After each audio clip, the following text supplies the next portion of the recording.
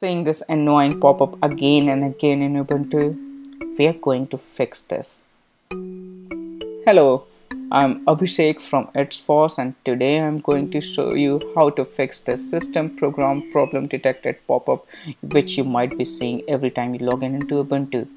Well, this report is actually used for sending bug reports. So when a program or an application crashes, this one will send some bug reports, some logs, so that the developers can analyze and fix the problem. But the problem is for us, the end users, that even if you send this report, you will be seeing this pop up again and again, even if you have sent the report. I mean, this is really annoying, at least for me.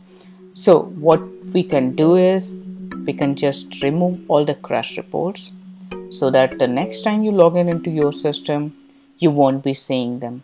You won't be seeing the report because there will be no crash files. This is a workaround.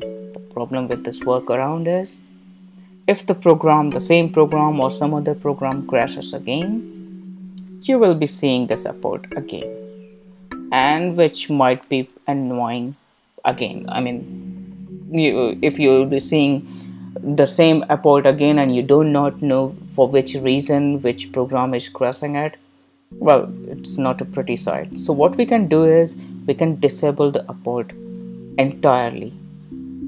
So we're just going to edit this file and change the value of enable to 0, which means we are disabling it. Once you do that, even if a system program or some application or program crashes, there will be no report pop-up to ask you to file a report to the developers, which might not be good for the developer's perspective, but at least you won't be seeing it as an end user.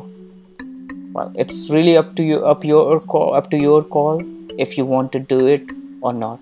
If you want to help the developer, you can just enable the report again by editing the same file and putting it to 1. I hope this tutorial helped you, and if it did help you, do give a thumbs up to the YouTube video and do subscribe to our channel for more updates, more tutorials, and more learning on Ubuntu and Linux. Thanks for watching. Bye bye.